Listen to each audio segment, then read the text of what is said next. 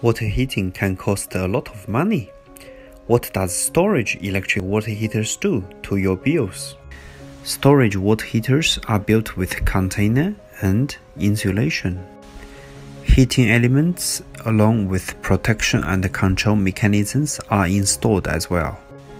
Often utilities offer lower electricity prices to control your water heaters at home or at work.